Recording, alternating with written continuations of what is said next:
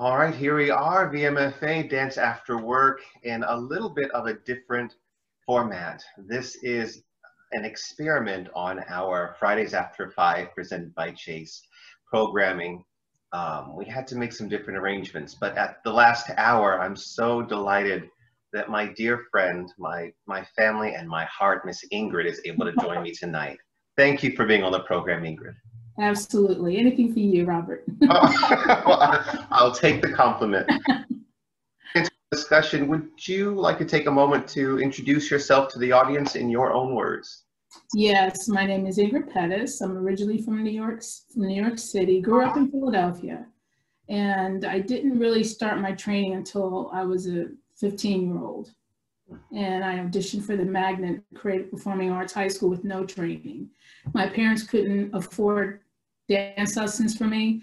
So then I learned movement from watching Singing in the Rain, the Cleopatra movie, the whole African thing there. I was like, I was so enthralled with all that. I said to myself, I want to do that.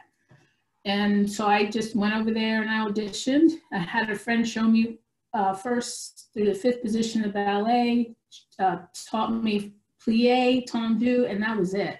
And that's all I knew. And I went to the audition and I got it. Now you had this inspiration to begin dancing from watching these films. Yes. Where'd the rhythm come from? I mean, it seems, I know from talking to you, you just picked it up, but that spark came from somewhere. It did. I found that dancing was my home away from home. I'm going to get personal here for a minute, but I incurred some abuse in my younger years. So I needed an outlet. I needed to get away from that. And watching those films put me in a whole other world that I loved and that for a few hours I could forget. Yes. And that's where my spirit came in for the dancing. I believe I have the innate ability for it. I always had that rhythm. But I didn't know if I could learn how to do exactly what I was seeing on TV. Yes. You know, I'm new to this style of work that I'm doing now. This is the first interview I've had that I'm like, oh, I'm gonna have to hold back a little teardrop. I love you so much. So you've got this spark. You needed some place to live out or leave whatever's going on in your mind and in your life, and you land on dance. You know, we say in the performing arts world, if you can't speak it, you sing it, and if you can't sing it, you dance it. You dance it, you move. You gotta move, you gotta work it out. And I know that very well because you are my teacher, and I have enjoyed our lessons together, teaching me ballet and Fosse style. What, if you don't mind, can we take a moment to talk about what is significant about Bob Fosse and his contribution to the world of dance? Bob Fosse contributed a magnificent style for the musical theater genre. His style is very difficult. It's not easy to do. Even though he grew up and, he didn't have turnout, little things like that. So he developed this awkward style of movement that, he mastered because he could physically do it to his body, but trying to get everybody else to do it was a whole other issue. But after a while, it's a magnificent style for the musical theater. For a lot of the musicals that he created, that he had choreographed. I particularly love the style because of its awkwardness. I love it because of that. It works very well for me because I came to the world of dance late. Can you talk a little bit about how the Fosse style differs from the traditional style of dance? You talked about how Fosse doesn't have turnout, but our audience probably doesn't know what that means. The turnout comes from everybody knows the classical ballet aspect of movement.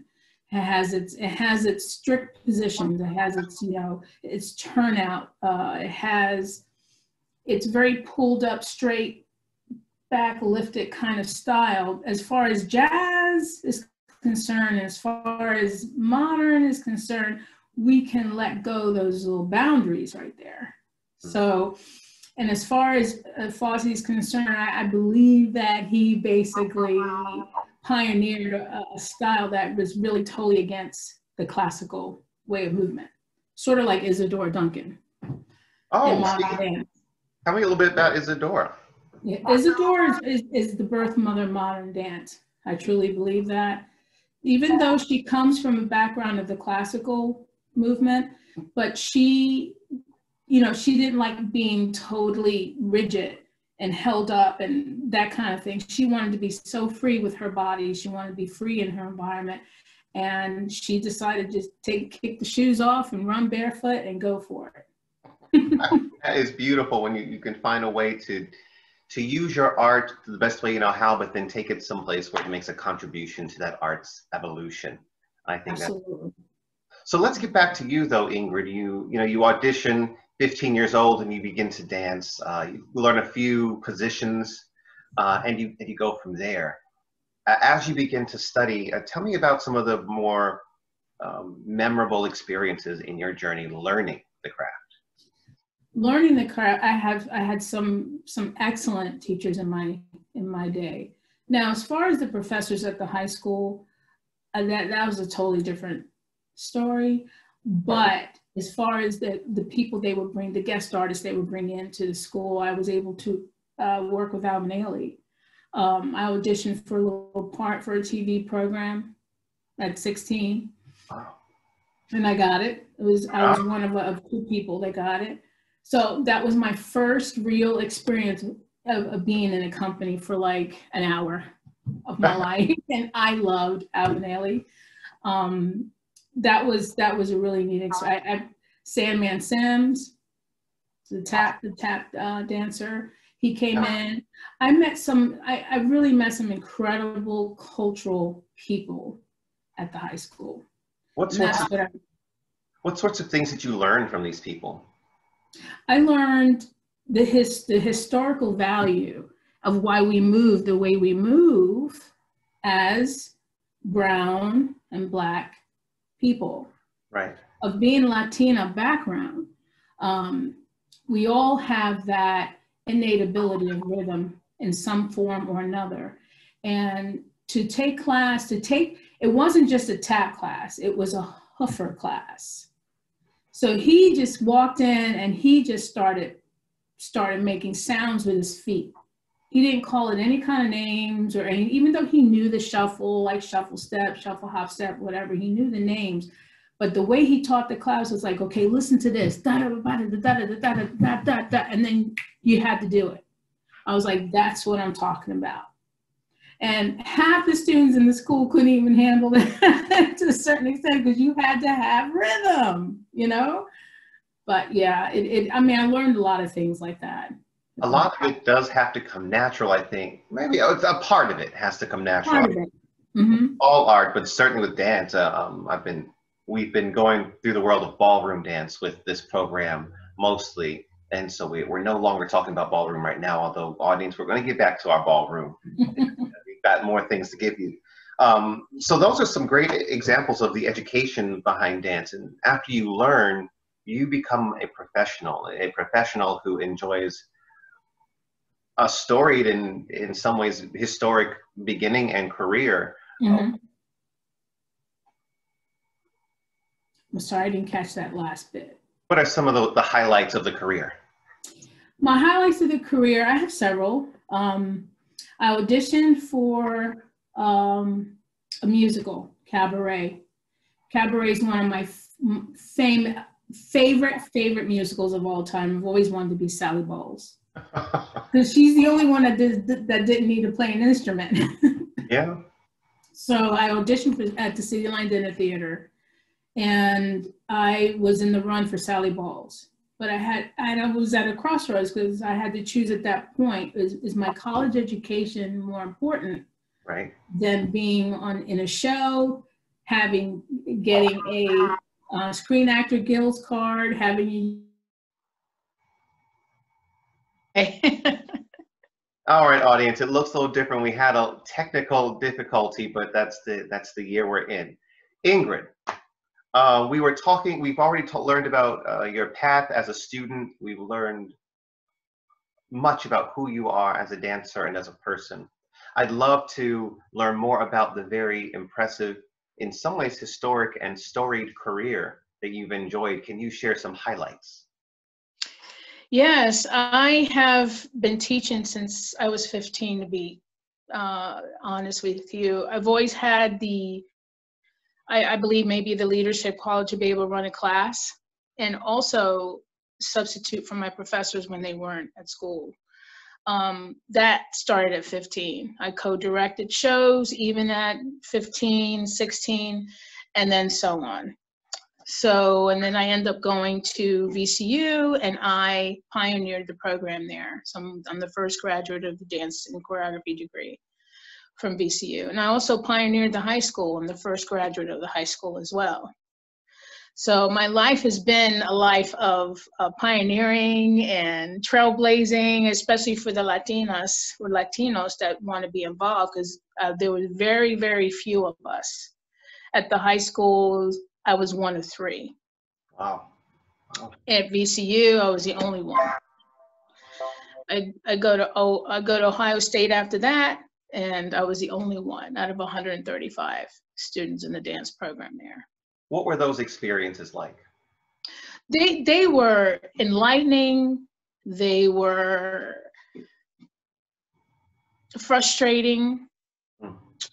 When you have other students that are not like me, you know, screaming or just yelling at you saying this is reverse discrimination. Why is it that you get all the attention in the dance program because of what you are?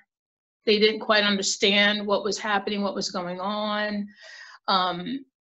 So that has been actually one of the main highlights of my life. And I like to think that I helped to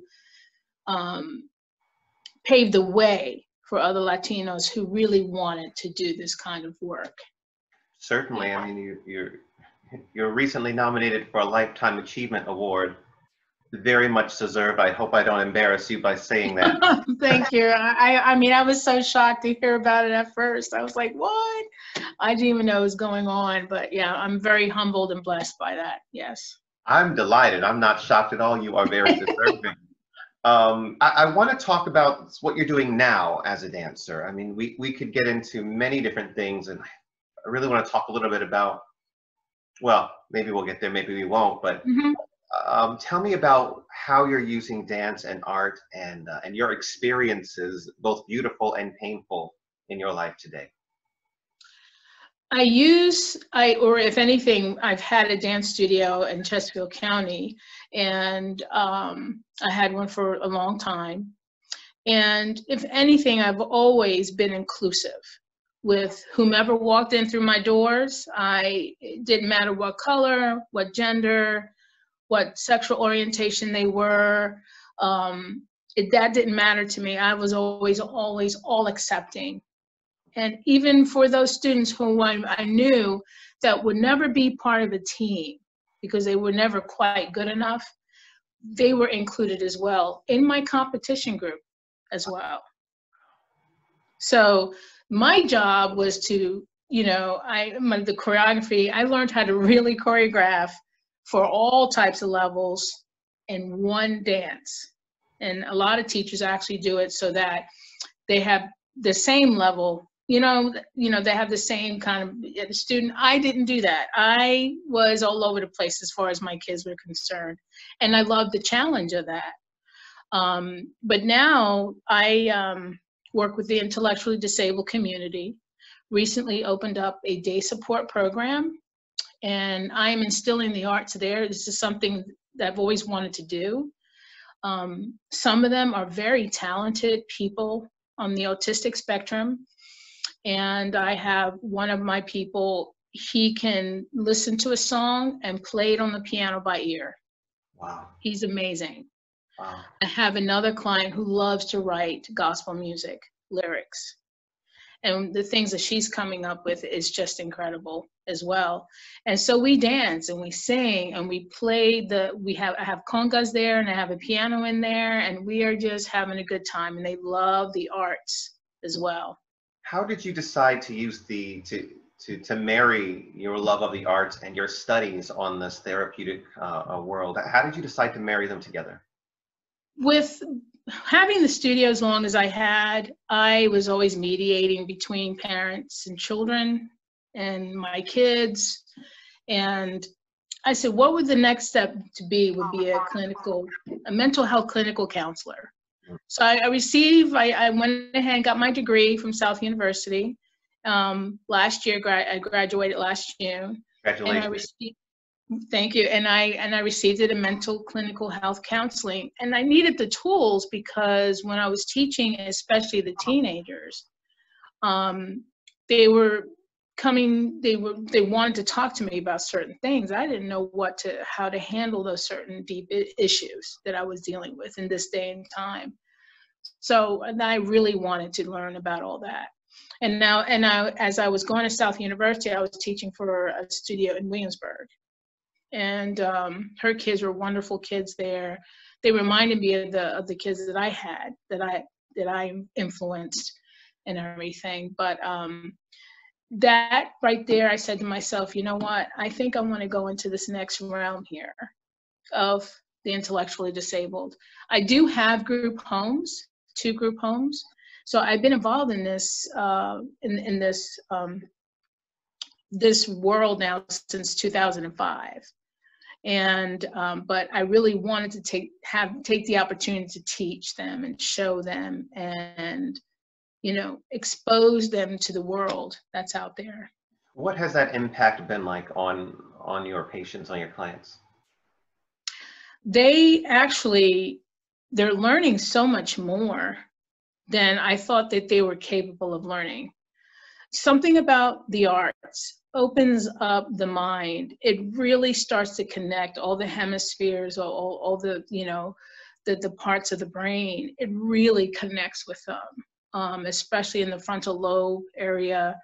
The gray matter, where a lot of Alzheimer's and dementia patients, the arts tend to grow more gray matter. And I believe that's what's happening with them now. So they're starting to pick up things I never thought they would be able to. I'm sorry to have interrupted you. As you're talking, I'm remembering my experiences as a teacher, and I'm wondering your method. How are you teaching these things that can be, that would be for me very difficult to teach, because I'd want to talk about theory, or I'd want to talk about a specific technique, and how much of that are you getting into? I'm getting into the technical aspect somewhat, but the way I introduce it to them is I put on some music. It could be any type of a classical piece. It could be meditative type music. It could be Latin-based music. I just want them to feel the beat, listen to the music. So I have them lie on the ground, and they just close their eyes and they listen to the music first. And then we start to stand up, and then we start to move around in it. And that's all that we're doing at this point in time right now. Now, I've been doing it, and I've had the day support now for 2 months. Now I'm able to teach them a ballet lesson. Okay, wow. So they can stand there in first position and hold their, I mean, it's unbelievable that what they're capable of. Mm-hmm. That is magnificent. I mean, you talked about you play a song and have them feel the rhythm, and that's the basic for everybody. You know, that's what we all do. That's how we begin to learn, and that's just how we exist naturally. You know, right. We got to know each other. Well, I knew Kayla first. We worked together, and we met each other a few times there when we worked at Starbucks, and by coincidence only that I'm aware, mm-hmm. Here you came to Jesus Christ Superstar rehearsal. Well, I'll forever love that experience, and that you heard me sing and took me off the stage and taught me how to move my body, and I'm thankful. Yes. So grateful. Coming up, we've been talking about the Bojangles program, things in the future, and I'm very excited about that, because that's the number we were working on. And that's right. First piece of choreographed music for me to ever have worked on. And I'm so glad that you shared with me that little clip you found from our rehearsals years ago. I'll tell you, I'm older now, but I'm in better shape. So I'm looking forward to getting back. That's awesome. Before we go, how's Kayla? Kayla is wonderful. She's out here. She's actually working with me at the day support, and they love her. She has this aura about her. This, you know, this. She when she was teaching at my studio, she was awesome then. She was great then, but she's doing really, really well. Yeah. And I made her put on her pointe shoes the other day because we were talking about Maria Talteef. Oh, wow. And she was a classical ballet dancer, the first ever American. You were telling me about her last night. Yeah, share some more about her with the audience. Maria Talteef is the first American classical ballet dancer to be involved in the Ballet Russe. And she met George Balanchine. I believe they were in France at the time, and comes home. She marries him and comes back stateside here to America, and they start New York City Ballet. But she's the first Native American to ever, you know, to ever do the ballet dancing. And she was beautiful, beautiful mover, just full. And the Firebird ballet that Balanchine, he set on her. Wow. Yeah. So the Firebird Suite it's a beautiful ballet too. Her version of it is just gorgeous. So I made Kayla put on her pointe shoes to show my clients, look, this is what pointe is like. This is what Maria Talteef is doing, and she's on her toes like this, and I showed them the shoes. It was a wonderful experience for them. Oh, I would love to be able to show the audience some examples of this dancing sometime. I mean, I've seen Kayla dance. I've danced with Kayla. We've been together, and it's terribly moving. It's beautiful. I found my split sole shoes the other day. They do. I started walking around, and I'm getting them ready. I got work to do. Good. Well, Ingrid, I've got to let you go for tonight, but we're going to do more of these. I think there's more that you absolutely and I do, more that we need to teach, which is it's been the bulk of what I've been doing with this programming is teaching, and I think that's important and needed, and it's what I find I love to do. Yes. All right, Miss Ingrid, my family, I love you. You're in my heart. I love you too. Squeeze on Kayla for me too. I will. Thank you so much. Thank you, Ingrid. You have a good night. You too. It's on now. Ready? I met a man, Bojangles, and he danced me. He in a worn-out shoe, with silver hair, ragged shirt, and baggy pants. The